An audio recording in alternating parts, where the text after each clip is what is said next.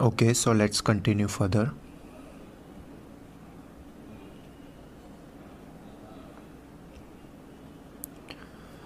Properties and composition of bile. Properties of biles. Volume 800 to 1200 ml per day. Reaction alkaline એટલે કે basic હોય છે. pH 8 to 8.6. Specific gravity 1.010 to 1.011. Color golden yellow or green. Composition of bile. Bile contain 97.6% of water and 2.4% of solid. એટલે આપણે આગળ જોયું હતું gastric juice અને પેન્ક્રિયાટિક જ્યુસ બંનેની અંદર 99.5% વોટર હતું જ્યારે બાકીનું 0.5% સોલિડ હતું. જ્યારે અહીંયા આગળ એવું છે બાઇલની અંદર કે 97.6% વોટર છે અને 2.4% સોલિડ છે. Solid include organic and inorganic substance કે જે આપણે જોઈએ હમણાં. યસ, તો આ પણ ચાર્ટ લખીને મોઢે કરવાનો રાખજો. સો બાઇલ એની અંદર કન્ટેન વોટર 97.6% અને સોલિડ 2.4%. સોલિડની અંદર બે part, organic substance, inorganic substance. Organic સબસ્ટન્સની અંદર બાઇલ સોલ્ટ, બાઇલ પિગમેન્ટ્સ, કોલેસ્ટ્રોલ, ફેટી એસિડ્સ, લેસિથિન અને મ્યુસિન. ઇનઓર્ગેનિક સબસ્ટન્સની અંદર સોડિયમ, કેલ્શિયમ, પોટેશિયમ, chloride અને bicarbonate. So this was the composition of bile. Now comes the secretion of bile. Bile is secreted by the hepatocytes. The initial bile secreted by hepatocytes contain large quantity of bile acids, bile pigments, cholesterol, lecithin and fatty acids. શરૂઆતના ટાઈમમાં જ્યારે secret થયું છે એ વખતની જ વાત છે કે in the initial bile secreted by the hepatocyte contain large quantity. એમાં વધારે ક્વોન્ટિટીની અંદર શું હોય છે એટલે કે વધારે ક્વોન્ટિટી એટલે કોની કમ્પેરમાં? તો જેમ પહેલાં કીધું ને કે 97.6% જેટલું પાણી હોય છે, તો એ રીતે વાત કરે છે કે એમાં જો પર્સન્ટેજ વાઇઝ જોવા જઈએ તો એમાં વોટર કન્ટેન કરતાં જ્યારે ઇનિશિયલ સ્ટેજની અંદર હોય છે તો એની અંદર બાકીના કમ્પોનન્ટ એટલે કે સોલિડ સબસ્ટન્સ વધારે હોય છે, લાર્જ ક્વોન્ટિટીમાં હોય છે, જેમ કે બાઇલ એસિડ, બાઇલ પિગમેન્ટ્સ, કોલેસ્ટેરોલ, લેસિથિન અને fatty acids. From hepatocyte, bile is released into canaliculi. From here, it passes through the small ducts and hepatic duct and reaches the common hepatic duct. જેમ આપણે બ્લડ ફ્લોમાં વાત કરી હતી, બ્લડ સપ્લાયમાં જેમ નાની નાની કેનાલિક્યુલાઇઝ નાની બ્રાન્ચમાંથી જઈને ફાઇનલી મોટી બ્રાન્ચમાં કન્વર્ટ થાય છે, સેમ વે અહીંયા વાત છે કે જ્યારે હિપેટોસાઇટ્સમાંથી બાઇલ સિક્રેટ થશે ત્યારે એ નાની બાઇલ ડક્ટ્યુલ્સમાં જશે, ત્યાંથી બીજી મોટી બ્રાન્ચીસમાં જશે અને ફાઇનલી હિપેટિક ડક્ટમાં જશે. હિપેટિક ડક્ટમાંથી કોમન હિપેટિક ડક્ટમાં. હવે હિપેટિક ડક્ટની વાત કરીએ તો કઈ બે હિપેટિક ડક્ટ? તો બે, લેફ્ટ એન્ડ રાઇટ હિપેટિક ડક્ટ. બરાબર, આની વાત છે કે લીવરના હિપેટોસાઇટ્સમાંથી બનીને નાની નાની ડક્ટ્યુલ્સમાંથી કેનાલિક્યુલાઈમાંથી આવીને ફાઇનલી ક્યાં આગળ એમ્પ્ટી થશે? તો હિપેટિક ડક્ટમાં. હિપેટિક ડક્ટમાંથી આવશે કોમન હિપેટિક ડક્ટમાં. હિપેટિક ડક્ટ બે, રાઇટ અને લેફ્ટ, એમાંથી કોમન હિપેટિક ડક્ટમાં અને ત્યાંથી પછી આગળ જાય છે. સો yes, from third last line, from hepatic duct, bile is diverted either directly into the intestine or into the gallbladder. જો જરૂર હશે તો એ વખતે ડાયરેક્ટ ઇન્ટેસ્ટાઇનમાં જશે, અધરવાઇઝ જો જરૂર નહીં હોય તો સ્ટોરેજ ફોર્મ તરીકે ગોલબ્લેડરની અંદર જશે. Sodium bicarbonate and water R added in બાઇલ when it passes through the duct. હવે જ્યારે ડક્ટમાંથી પાસ થતું હશે એ ટાઈમે ત્રણ વસ્તુ એડ થશે, દેટ ઇઝ સોડિયમ, bicarbonate અને પાણી. This substance are secreted by the epithelial cells of the duct. એટલે અહીંયા આગળ તમને જે આ ગ્રીન ડક્ટ દેખાય છે એના જ સેલ દ્વારા કઈ 3 વસ્તુ સિક્રેટ થતી હશે? તો સોડિયમ, બાયકાર્બોનેટ અને વોટર, કે જે બાઇલ જ્યારે હિપેટોસાઇટ્સમાંથી આવીને જ્યારે અહીંયાથી પાસ થતું હશે એ વખતે બાઇલની અંદર એડ થશે. કયા કયા? વન્સ અગેન, સોડિયમ, બાયકાર્બોનેટ અને વોટર, પાણી, R added two બાઇલ when it passes through the duct. This substance are secreted by epithelial cell of the duct. Addition of sodium, bicarbonate and water increases the total quantity of bile. Amount એનું જ્યારે આ વસ્તુ add થાય ત્યારે વધી જાય છે. હવે સ્ટોરેજની વાત આવી, કઈ રીતે થશે? તો most of the બાઇલ from liver enters the goal bladder where it stored. It is released from the gallbladder into the intestine whenever required. મોટાભાગનું ગોલ બ્લેડરની અંદર સ્ટોર થતું હોય છે અને જ્યારે જરૂર હશે ત્યારે ગોલ બ્લેડરમાંથી ઇન્ટેસ્ટાઇનમાં આવશે. When the bile is stored in gallbladder, it undergoes many changes both in quantity and quality. કઈ રીતે? તો first, volume is decreased because of absorption of large amount of water and electrolyte except calcium and potassium. So પાણી જે main વસ્તુ છે, પાણી અને electrolyte એ absorb થઈ જતું હોય છે. Volume is decrease because of absorption of large amount of water and electrolyte. ક્યાં આગળની વાત છે? પર્ટિક્યુલર આપણે વાત કરી કે જ્યારે એ ગોલ બ્લેડરમાં જાય છે ત્યારે van બાઇલ is stored in goal bladder, તો ગોલ બ્લેડરની અંદર પાણી અને ઇલેક્ટ્રોલાઇટ એબ્ઝોર્બ થઈ જતા હોય છે. Next, concentration of બાઇલ salt, બાઇલ pigment, cholesterol, fatty acids and lecithin is increased because of the absorption of water and electrolyte. જ્યારે મેઇન એક કન્ટેન્ટ હતું એટલે એની સાંદ્રતા, ઇન શોર્ટ કોન્સન્ટ્રેશન એનું ઇન્ક્રીઝ થઈ જશે. તો પાણી અને ઇલેક્ટ્રોલાઇટ અબ્ઝોર્બ થઈ ગયા તો બાકીની વસ્તુ વધી શું? બાઇલ salt, બાઇલ pigment, cholesterol, fatty acids અને lecithin is increased because of absorption of water and electrolyte. The pH is decreased slightly. Specific gravity is increased. Mucin is added to bile.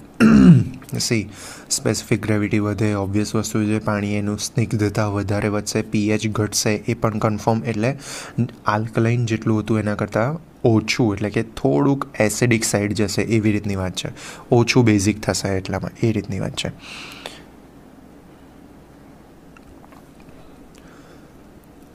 મ્યુસિન add થાય છે બાઇલની અંદર. ઓકે, હવે table number 40.1 એટલે જ્યારે લીવરમાંથી બાઇલ આવે છે અને ગોલ બ્લેડરમાં જાય છે તો બંને વચ્ચેનો ડિફરન્સ શું હોય છે? તો ચલો એ જોઈ લઈએ. તો પીએચ, લીવરના બાઇલની પીએચ 8થી 8.6 જેટલી હોય છે, જ્યારે ગોલ બ્લેડરની 7થી 7.6 જેટલી. એટલે એને એસિડિક થયું ના કહેવાય, બટ લેસ બેઝિક. 7 એટલે કે ન્યુટ્રલ હોય. સ્પેસિફિક ગ્રેવિટી જે 10-10થી લઈને 10-11 જેટલી હતી એ 10-26થી લઈને 10-32 જેટલી થાય છે, એટલે કે વધારે ઇન્ક્રીઝ થાય છે. સ્નિગ્ધતા એ વધારે ઘટ થાય છે. વોટર કન્ટેન્ટ ડિક્રીઝ થાય છે, 97.6% હતું જે 89% થાય છે. સોલિડ કન્ટેન્ટ ઇન્ક્રીઝ થશે, 2.4 હતું જે 11 થશે. સી એમાં સોલિડ કન્ટેન્ટ કશેથી એડ નથી થતું, પણ જે પાણી ઓછું થાય છે એટલે ટોટલ અમાઉન્ટ જેટલું હતું એની અંદર પાણી ઓછું થઈ ગયું, એટલે પાણીના પર્સન્ટેજ ઓછા થઈ ગયા, તો એની સામે સામે સોલિડના પર્સન્ટેજ આપોઆપ ઇન્ક્રીઝ થઈ જાય. ઓકે, એ અગેન કહું છું, કશેકથી એડ નથી થતા, પણ સે સપોઝ મેં એક વેઇટ, આ વસ્તુ ક્લિયર થવી જ. હવે આ ગ્લાસ છે એની અંદર મેં 80 ml જેટલું પાણી લીધું છે અને 20 ml જેટલું સોલિડ લીધેલું છે. તો આનું ટોટલ પર્સન્ટેજ વાઇઝ જો જોવા જઈએ તો 80% વોટર છે અને 20% સોલિડ છે, બરાબર. હવે સે સપોઝ હું અહીંયા 80માંથી પાણીને 40% કરી દઉં છું. 40%. બરાબર. તો હવે શું થશે? ટકાવારી નથી બદલાતી. અહીંયા સોલિડનું કન્ટેન્ટ 20નું 20 જ છે. પાણી ઓછું થઈ ગયું. તો જ્યારે આપણે આટલા પહેલાં જે આપણે ટકાવારી કાઢીને એ 100 mlની ટકાવારી કાઢી હતી, અને હવે જે કાઢવાની આવશે એ 4 ને 2 6 60 mlની ટકાવારી કાઢીશું. તો એ 60 mlની અંદર જો સોલિડ કન્ટેન્ટ જોવા જઈશું તો એ 20 ml લેખે વધારે હશે.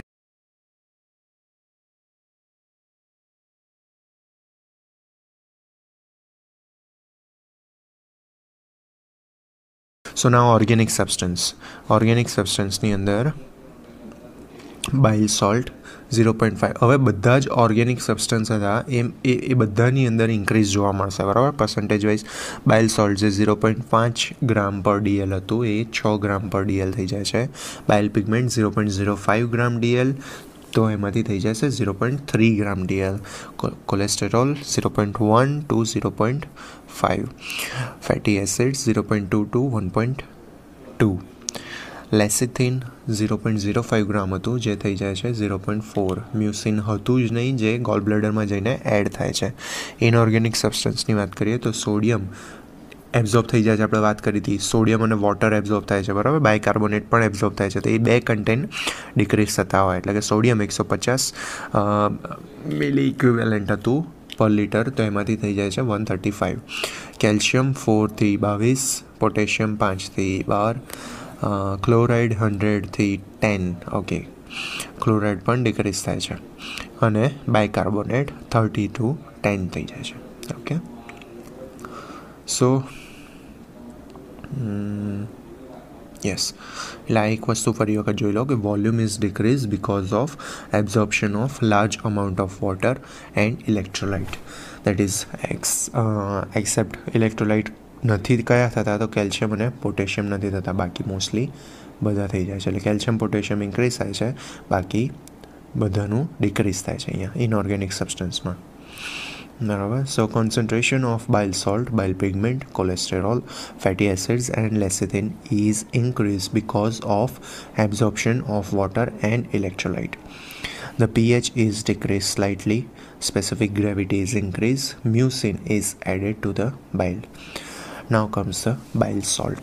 Bile salt are the sodium and potassium salt of bile acid which are conjugated with the glycine or taurine. See once again. Bile salt શું છે? તો bile salt are the sodium and potassium salt. કોના? તો bile acidના. બાઇલ એસિડના sodium અને potassium સોલ્ટને કહેવાય છે બાઇલ salt. Again આ line ફરીથી. The બાઇલ સોલ્ટ્સ are the sodium and potassium સોલ્ટ્સ of બાઇલ acids which are conjugated. કોની જોડે કોન્જ્યુગેટ થયા છે? ગ્લાયસિન અને અથવા તો ટાઉરિન જોડે. કઈ રીતે ફોર્મ થાય છે એ જોઈ લઈએ. સો the formation of બાઇલ salt R form from the બાઇલ acids. There are two primary bile acids in the human, namely cholic acid and chenodeoxycholic acid.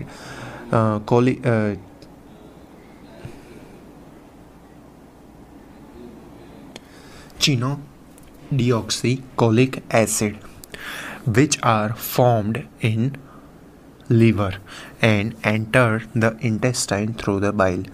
આટલી વસ્તુ ફરી વખત કે બે ટાઈપના પ્રાઇમરી બાઇલ એસિડ હોય છે હ્યુમનની અંદર. કયા બે ટાઈપના? તો કોલિક એસિડ અને chenodeoxycholic acid, which are formed in the liver and enters the intestine through the bile. Due to bacterial action in the intestine ની અંદર બેક્ટેરિયા રહેલા હોય છે, બરાબર. The primary bile acid are converted into the secondary bile acid. કઈ રીતે? તો કોલિક acid convert થાય છે ડીઓક્સીકોલિક એસિડમાં અને ચિનોડીઓક્સીકોલિક એસિડ કન્વર્ટ થાય છે લિથોકોલિક એસિડમાં. Secondary બાઇલ acid from intestine R ટ્રાન્સપોર્ટેડ back to liver through the એન્ટેરોહિપેટિક circulation, જે આપણે આગળ ઉપર હમણાં જોઈ ગયા. Secondary બાઇલ acid from intestine R ટ્રાન્સપોર્ટેડ back into the liver through the એન્ટેરોહિપેટિક circulation. આપણે વાત કરી હતી ને પોર્ટલ સર્ક્યુલેશનની. વેટ આમાંની બરાબર. અહીંયાથી આ એમ્પ્યુલા ઓફ વેટરમાંથી સ્મોલ ઇન્ટેસ્ટાઇનની અંદર આવે છે. હવે ઇન્ટેસ્ટાઇનમાં એ આગળ પણ જશે. હવે ઇન્ટેસ્ટાઇન જોડે કનેક્ટેડ વેન્સ છે આ બધી, બરાબર. ઇન્ટેસ્ટિનલ વેન તમે કહી શકો. હવે એ વેન પાછી ક્યાં આગળ ઉપર જાય છે, કોની જોડે કનેક્ટ થાય છે, તો સ્પ્લિનિક વેન અને સુપિરિયર મિસેન્ટ્રિક વેન એ કમ્બાઈન થાય છે અને પાછી portal van through, portal van ક્યાં આગળ જાય છે, હિપેટિક્સમાં. એટલે આમાં શું વાત થઈ આપણે કે એને પર્ટિક્યુલરલી કહેવાતું હતું એન્ટેરો હિપેટિક સર્ક્યુલેશન. હવે એના લીધે આ બાઇલ પાછું લીવરની અંદર જાય છે. એટલે શું કહે છે, secondary બાઇલ acid from intestine are transported back to liver through enterohepatic circulation. In liver, the secondary bile acid are conjugated with the glycine, એટલે કે એક ટાઈપનું amino acid or ટોરિન, derivative of amino acid. એટલે એમિનો એસિડમાંથી જ મળે છે આ, એનું ડેરિવેટિવ્સ એમાંથી નીકળતું. And form conjugated બાઇલ acid, નેમલી ગ્લાયકોકોલિક acid અને ટાઉરોકોલિક એસિડ. એટલે કે એક વસ્તુ સમજો છો, બાઇલ એક વખત જ્યારે એમ્પ્યુલા ઓફ વેટરની અંદરથી ડિયોડિનમની અંદર જાય છે, ત્યાંથી આગળ જાય છે ઇન્ટેસ્ટાઇનની અંદર ઇન્ક્લુડ થઈ ગયું. હવે ઇન્ટેસ્ટાઇનની અંદર એ વસ્તુ એબ્ઝોર્બ થશે, ઇન્ટેસ્ટાઇનની વોલમાંથી વસ્તુ એબ્ઝોર્બ થઈ અને ઇન્ટેસ્ટાઇનની વોલ જોડે કનેક્ટેડ જે વેન હતી એમાંથી એ અટેચ થશે. કોની જોડે, આપણે પોર્ટલ સર્ક્યુલેશનની વાત કરીએ તો એની અંદર એન્ટેરોહિપેટિક સર્ક્યુલેશન દ્વારા એ પાછું ક્યાં આગળ ઠેલવાશે, પોર્ટલ વેન થ્રુ લીવરની અંદર ઠેલવાશે.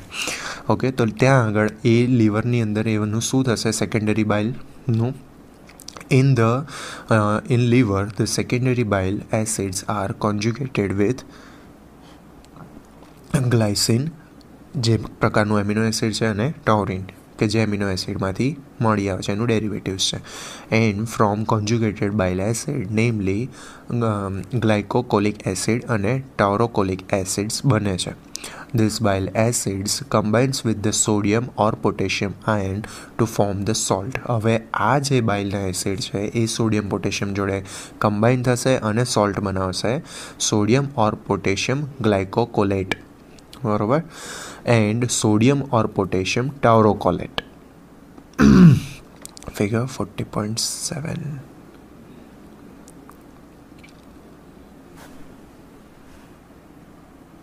યસ. ઓકે, જો હવે થાય છે શું, તો ફર્સ્ટ લીવરમાંથી પ્રાઇમરી બાઇલ એસિડ નીકળશે. એમાં કોલિક એસિડ અને ચીનો ડીઓક્સીકોલિક એસિડ એ બંને જશે ઇન્ટેસ્ટાઇનની અંદર. ઇન્ટેસ્ટાઇનની અંદર બંનેમાં બેક્ટેરિયલના લીધે રિએક્શન થશે, તો એના લીધે બનશે કોલિક એસિડનું બનશે ડીઓક્સીકોલિક એસિડ અને ચીનો ડીઓક્સીકોલિક એસિડનું બનશે લિથોકોલિક એસિડ. હવે એ પાછું જશે ઇન્ટેસ્ટાઇનમાંથી લીવરમાં, કયા સર્ક્યુલેશન દ્વારા, એન્ટેરોહિપેટિક સર્ક્યુલેશન દ્વારા. ત્યાં આગળ એનું શું થશે, તો ડીઓક્સીકોલિક એસિડ હતું એની જોડે કોન્જ્યુગેટ થશે ગ્લાયસિન, અથવા તો એની જોડે બીજું શું કોન્જ્યુગેટ થશે, ટોરિન, બરાબર. ગ્લાયસિન અથવા તો ટોરિન કોન્જ્યુગેટ થશે. જો ગ્લાયસિન કોન્જ્યુગેટ થશે તો બનાવશે ગ્લાયકોકોલિક એસિડ, અને એ કોની જોડે કમ્બાઈન થશે, સોડિયમ અથવા તો પોટેશિયમ જોડે. જો સોડિયમ જોડે થશે તો સોડિયમ ગ્લાયકોકોલેટ બનાવશે, પોટેશિયમ જોડે થશે તો પોટેશિયમ ગ્લાયકોકોલેટ બનાવશે. નેક્સ્ટ એની બાજુમાં છે કે ચલો હવે આ વાત કરી ડીઓક્સીકોલિક એસિડની, એની જગ્યાએ આપણે વાત કરીએ છીએ લિથોકોલિક એસિડની વાત કરીએ છીએ. જો લિથોકોલિક એસિડ કોન્જ્યુગેટ થશે ટાઉરિન જોડે તો ટાઉરોકોલિક એસિડ બનાવશે અને કમ્બાઈન થશે સોડિયમ અને પોટેશિયમ જોડે, તો સોડિયમ જોડે થશે તો સોડિયમ ટાઉરોકોલેટ, પોટેશિયમ જોડે થશે તો પોટેશિયમ ટાઉરોકોલેટ બનાવશે. અને આ જે બન્યા છેલ્લા એ બાઇલ સોલ્ટ બન્યા. ઓકે, સો યસ.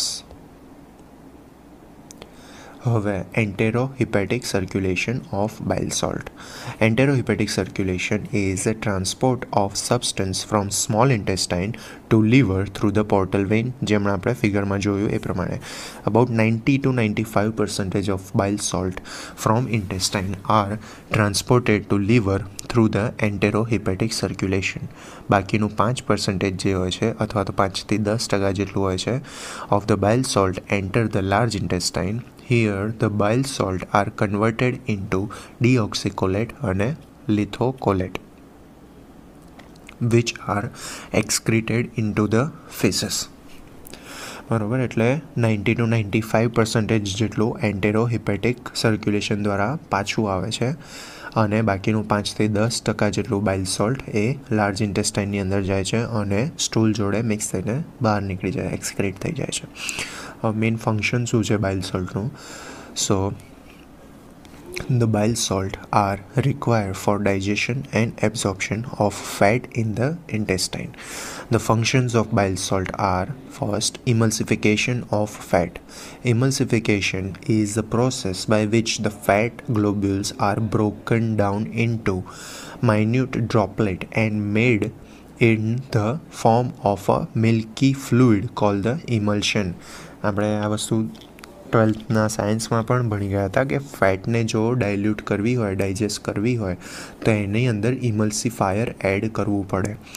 ઓકે, તો આ બાઇલ સોલ્ટ એ ઇમલ્સિફિકેશનનું કામ કરે છે, એટલે કે ફેટને ગ્લોબ્યુલ્સને નાના નાના ડ્રોપલેટની અંદર ડિવાઈડ કરી દે છે કે જેના લીધે એક મિલ્કી ફ્લુઇડ તૈયાર થાય છે જેને કહેવાય છે ઇમલ્શન in the small intestine by the action of બાઇલ salt.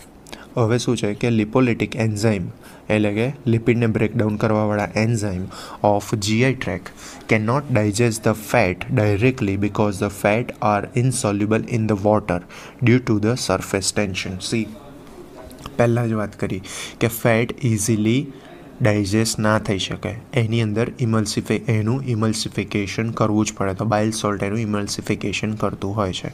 બરાબર, એટલા માટે અહીંયા નીચે ખાલી એવું કીધું છે કે લિપોલિટિક એન્ઝાઇમ ડાયરેક્ટલી વર્ક ના કરી શકે. Again, lipolytic enzyme of GI tract cannot digest the fat directly because the fat are insoluble in the water due to the surface tension. Bile salt emulsify the fat by reducing the surface tension due to their detergent action. Now the fat can be easily digested by lipolytic enzyme. હવે fat easily digest થઈ શકશે એક વખત એનું ઇમલ્સિફિકેશન થયું એના પછી. Okay, સો બાઇલ સોલ્ટનું કામ આ રીતે ફેટને બ્રેકડાઉન કરવામાં હેલ્પ કરે છે, ઇમલ્સિફિકેશન તરીકે વર્ક કરે છે, ઇમલ્સિફાયર તરીકે. અનઇમલ્સિફાઈડ fat usually pass through the intestine and then it is eliminated in the faces. જો આ બાઇલ સોલ્ટ ના હોય અથવા તો ઓછું હોય, ડેફિશિયન્સી હોય કે કોઈ રીતે પ્રોડ્યુસ ના થતું હોય તો ફેટનું ડાયજેશન પ્રોપર વેમાં થઈ શકે નહીં અને અનડાયજેસ્ટેડ ફેટ એ ફિસીસમાંથી બહાર નીકળે, એટલે સ્ટૂલની અંદર તમે અનડાયજેસ્ટેડ ફેટ જોઈ શકો. ઇમલ્સિફિકેશન of fat by બાઇલ salt needs the presence of લેસિથિન from the બાઇલ. હવે આ વસ્તુનું ઇમલ્સિફિકેશન થવા માટે લેસિથિનની જરૂર પડે છે. બરાબર, બાઇલની અંદર એ ઓલરેડી હોય છે. Absorption of fat. Bile salt help in the absorption of digested fat from the intestine into the blood. હવે બ્રેકડાઉન કરી લીધું એનું નાના નાના પાર્ટમાં, પણ એબ્ઝોર્પ્શન માટે પણ એ જ હેલ્પ કરે છે. કઈ રીતે? તો સ્મોલ ઇન્ટેસ્ટાઇનમાંથી બ્લડમાં એનું એબ્ઝોર્બ કરવા માટે પણ બાઇલ સોલ્ટની એટલી જ રિક્વાયરમેન્ટ હોય છે. બાઇલ salt કમ્બાઇન્સ with the fat and make a complex of fat call the મિસેલ્સ. બરાબર, એટલે કે બાઇલ સોલ્ટ એ ફેટના જે નાના નાના ડ્રોપલેટ એણે બનાવ્યા હવે એની જોડે જ કમ્બાઈન થઈ જશે અને બનાવશે મિસેલ્સ કે જે ઇઝીલી એબ્ઝોર્બ થઈ શકશે. The fat in the form of a મિસેલ્સ can be absorb easily. Okay, third, કોલેરેક્ટિક action. બાઇલ સોલ્ટ્સ stimulate the secretion of bile from the liver. This action is called the choleretic action.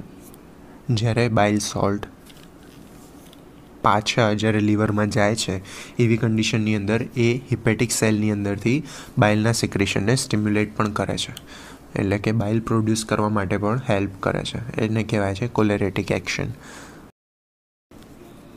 Next is ચોલાગોગ action. So the cholagogue is an agent which causes contraction of gallbladder and releases the bile into the intestine. હવે ગોલબ્લેડરની અંદર store થયેલું બાઇલ છે એને બહાર તો આવવું પડશે, તો એનું કોન્ટ્રેક્શન કરવા માટે જવાબદાર કોણ છે?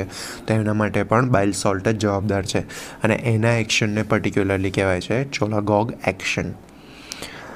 બાઇલ salt act as a cholagogues indirectly by stimulating the secretion of hormone cholecystokinin.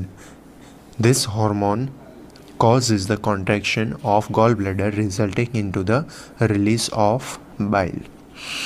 એટલે કે બાઇલ સોલ્ટ એ ઇનડાયરેક્ટલી સ્ટિમ્યુલેટ કરે છે. કઈ રીતે? તો એ સિક્રેટ કરાવડાવે છે કોલેસિસ્ટોકાઇનિન અને એના લીધે ગોલબ્લેડરનું કોન્ટ્રેક્શન થાય છે, resulting in the release of bile. Next is the laxative action. Laxative is an agent which induces the defecation. Laxative એટલે ઇવન આપણી મેડિકેશનની અંદર પણ જ્યારે લેક્ઝેટિવ યુઝ કરતા હોઈએ, જ્યારે કોન્સ્ટિપેશન હોય ને તમે જે પણ મેડિસિન લેતા હો સ્ટૂલ રિલીઝ કરવા માટે, સ્ટૂલને સ્મૂથ કરવા માટે અથવા તો ડેફિકેશનમાં હેલ્પ લેવા માટે, તો that is called the લેક્ઝેટિવ. Laxative is an agent which induces the defecation. Bile salt act as a laxative by stimulating the peristaltic movement of the intestine. એટલે કે ઇન્ટેસ્ટાઇનની અંદર બાઇલ સોલ્ટ એ પેરિસ્ટાલ્ટિક મૂવમેન્ટને ઇન્ડ્યુસ કરવામાં પણ હેલ્પ કરે છે, જેના લીધે લેક્ઝેટિવ એક્શન એની જોવા મળે છે. Next is the prevention of gallstone formation. Bile salt prevents the formation of gallstone by keeping the cholesterol and lecithin in solution. જો આ બંને સોલ્યુશનમાં નહીં રહીને સોલિડ થઈ જાય તો એ કોન્સન્ટ્રેટ વધારે થયા પછી ગોલ સ્ટોનમાં કન્વર્ટ થઈ જાય. In the absence of બાઇલ salt cholesterol પ્રેસિપિટેટ along with the લેસિથિન and form the goal stone. પ્રેસિપિટેટ એટલે નાના આપણે આઈ થિંક ફર્સ્ટ યરમાં છે ને, ઓકે આપણે અહીંયા જ ફર્સ્ટ યરમાં નહીં, ઇવન 12થમાં ના એના પણ કેમિસ્ટ્રીના અમુક પેલા એક્સપેરિમેન્ટની અંદર આપણે જોઈ ગયા કે કસનળીની અંદર અમુક નીચે પ્રેસિપિટેટ ભેગા થઈ જાય એવું કહેતા હતા. એટલે શું ઘન બની જાય, સોલિડ સબસ્ટન્સ બની જાય જે વસ્તુ, એને પ્રેસિપિટેટ થઈ ગયું કહેવાય. એટલે કોલેસ્ટેરોલ સોલિડ બની જાય, એટલે કોની જોડે? લેસિથિનની જોડે. દેટ ઇઝ એટલા માટે એને કહેવાય પ્રેસિપિટેશન એનું. ઓકે, એટલે જો બાઇલ સોલ્ટ ના હોય તો કોલેસ્ટેરોલ અને લેસિથિન એ બંને પ્રેસિપિટેટ થઈ જાય, એટલે સોલિડ બની જાય અને શેમાં કન્વર્ટ થાય? ગોલસ્ટોનમાં. સો prevention of ગોલસ્ટોન formation. Okay, next is a બાઇલ pigment. એ આપણે બીજા વિડીયોમાં કન્ટિન્યુ કરીએ.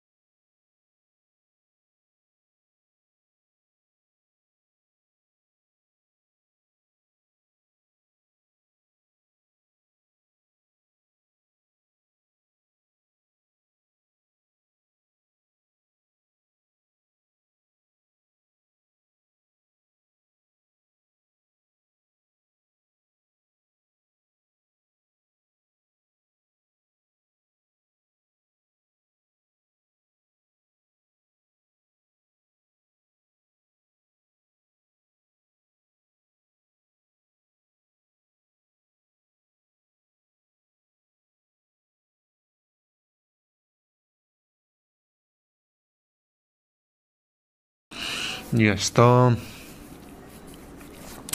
એ રીતે સોલિડ કન્ટેન્ટ વધે છે, કશેકથી પણ એડ થતું નથી.